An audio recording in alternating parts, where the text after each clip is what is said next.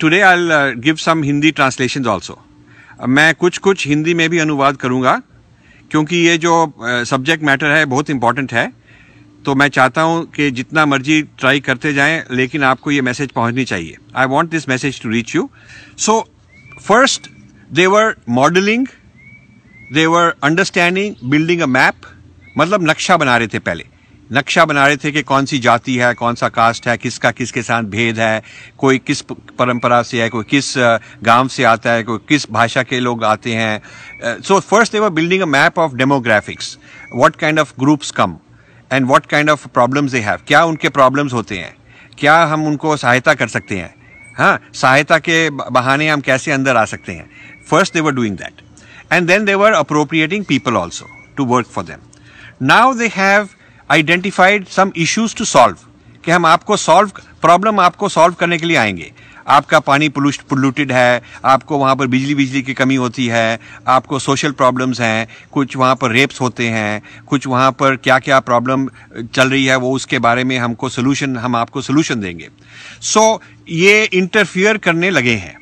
पहले सिर्फ पढ़ रहे थे और कह रहे थे कि हम तो ये आपका ये जो कुंभ मेला इतना ग्रेट है, इतना महान है, उसके बारे में हम पढ़ेंगे और सारी दुनिया में बताएंगे. तो हम लोग खुश हो गए कि हमारे लिए कुछ काम कर रहे हैं.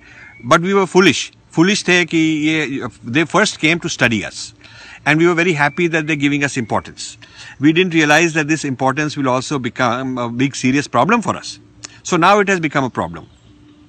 सो कई हमारे लोग भी मिले हुए हैं and this is going to become verse. Now I will tell you what are some of the things they are planning. ये मैं आपको आज कहना चाहता था कि ये काफ़ी मेरे को डेटा है मेरे पास और भी मैं डेटा इकट्ठा कर रहा हूँ. इसीलिए मैं कुछ ज़्यादा बताऊंगा नहीं कि मेरे को कौन सी ऑर्गेनाइजेशन से क्या मिल रहा है, लेकिन मैं अभी डेटा इकट्ठा कर रहा हूँ. एक तो ये है कि meat eating will start in the Kumbh Mela. Distribution of meat, because there is no law against it. And this is on state property. This is not the Mela is not on private property. Mela is not a private organization. State government is secular by law. State government gives the right to people to organize. So people will say we can do whatever the law allows. And the law has no ban against meat. Not even against beef. So under the pretext of helping poor people, feeding them, and some Hindus will make a speech ki there is nothing wrong with it. Now you see, enough Hindus can be used to quote that beef eating is fine in the Vedas.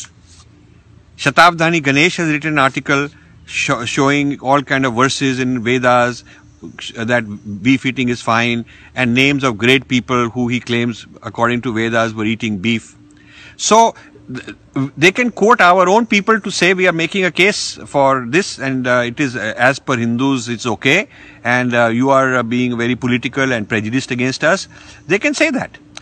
मैं ये कह रहा था कि meet को वहाँ पर फैलाने का प्लान है उनका. धीरे धीरे पहले कहेंगे कि गरीबों को बांट रहे हैं, फिर कहेंगे कि ये तो वेदास में भी लिखा था. बीफ का भी वेदास में जिक्र किया था, क्योंकि कुछ हमारे अपने ही स्कॉलर्स ने, जैसे शताब्दानी गणेश हैं, उन्होंने भी आर्टिकल्स लिखे हैं सोशल मीडिया में. एक फर्स्ट इंडिया फैक्ट्स में आर्टिकल उन्होंने लिखा था कि बीफ ईटिंग वेदास में भी है और सब कुछ ये चलता है, और आप लोग कौन हैं हमको रोकने वाले. सो हमारे ही जो अधिकारी हैं उन्हीं को कोट करके ये लोग अपना केस बना रहे थे.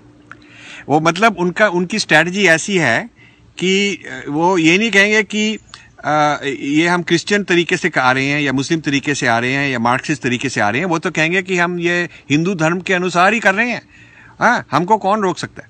सो हिंदुओं से ही ये गलत काम करवा रहे हैं. And the Sadhu अखाड़ास as organised groups, they are the owners of the Kumbh Mela, which is the oldest recorded practice, tradition, ritual, whatever you want to call it,